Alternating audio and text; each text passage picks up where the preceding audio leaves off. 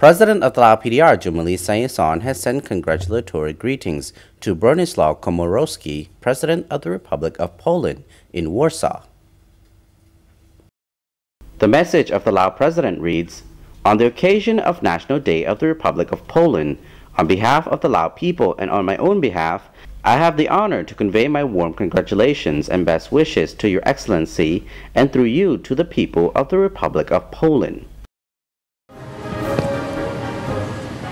I highly value the existing friendly ties and good cooperation between the Lao People's Democratic Republic and the Republic of Poland over the past years. I am confident that such good relations will be further developed in the years to come for the benefits of our two peoples, as well as for peace, friendship, and cooperation for the development in the region and the world. On this auspicious occasion, may I wish to Your Excellency good health, happiness, and great success in your noble task."